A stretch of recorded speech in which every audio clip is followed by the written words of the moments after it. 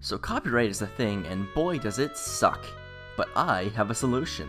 I present to you my 100% guaranteed method to making videos with copyrighted content without getting flagged. Use Google Drive.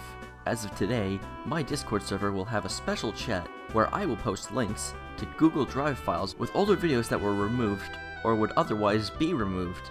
This way I can have the creative freedom to do stuff like, oh, I don't know, Love Live videos of Jimi Hendrix songs in the background? If you're a YouTube viewer and you want to look at some of these vids, just join my Discord server. If you think it sucks, I don't blame you, but you get content no other content creator can provide to you, so I guess it's worth it? This video needs to end already, bye!